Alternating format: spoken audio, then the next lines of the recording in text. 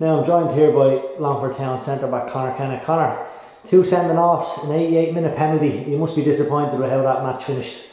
Yeah, it was tough to take at the end obviously, but as the game went on we thought we had enough to win the game. Obviously get down and lose it, but more disappointing was obviously losing to 2 lads coming, the game's coming up, the playoffs and stuff as well, so hopefully it's not too bad. The first half I thought Longford probably deserved to go in 1-0 at half time, you know. Dean Byrne latching onto that pass back in the 10th minute and getting the goal, and then, you know, we were holding strong, and Carl Chambers kind of maybe very harshly sent off considering other fouls that were going on in the game, you know. Other players maybe 3 or 4 fouls consecutively, no card shown, and then Carl is given 2 fouls, two cards, and he's off.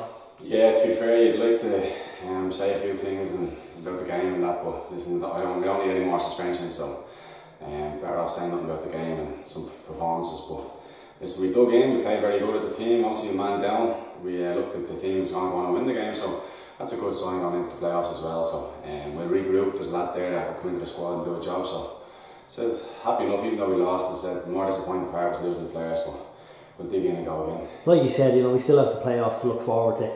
You know, we're away to Cove next week, which, you know, it's a tough game down there, but, you know, players might be a little more relaxed knowing that the playoff is guaranteed. You know, we're going to be missing a few, but then and Sam could be back next week as well. But just the last few minutes, you were in the middle of it, I suppose. What exactly happened? Was Shane was deemed to have fouled in the box? You know, a lot of the home support thought it was very harsh. I'm not going to comment on it, to be honest. As I said, I'm not going off and listen, we lost the game. I said, that's fair enough. Disappointing part was obviously sending off, so listen, we've got a group of lads there that want to come in, are hungry to play as well. They've been waiting for a chance all year, so they've got a chance next week to put the place forward for the playoffs. So as I said, we'll look to the group and go again. With the suspensions, you know, it's a big deal, but it's not at the same time. You know, you have young John Manley that can come in and slot in beside you. You know, he's done very well since he came into the squad. John's been brilliant. He's just been unlucky this year.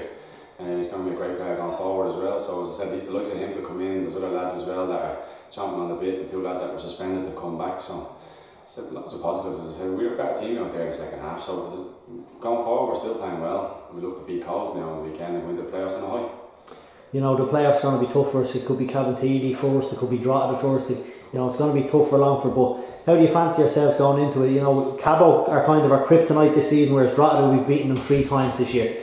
Yeah, once you get to the playoffs, it doesn't matter. It's on the night, it's obviously the 2 games, but it's crazy games to be playing in, so listen, anything can happen in them games. Form goes out the window. John Martin has come in and is helping Darragh with the team. How has he come in and kind of, you know, taken to the team, and how's he doing as a manager so well? Johnny's been great. He's a breath of fresh air when he's come in. As I said, he's walked around the league a lot. He's played in the league, he knows the league, so as I said, it's great for the young lads to have the likes of him around.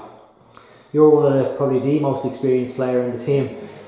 Being kind to you there, but you know, you've been in this situation before with playoffs and going for promotion and winning promotion and things like that. How are you you know, passing on your experience to the younger players going into this? Listen, like I said tonight, it's a learning curve for some of the lads. It's their first season, some of the lads, and as I said, you lose the head sometimes when things aren't going your way. So that's the learning curve that we need to sort out now before we get to the playoffs. Because when we went to the playoffs, anything happened on the night, as I said. So they just need to relax, and obviously we'll see it through. Our quality will see us through.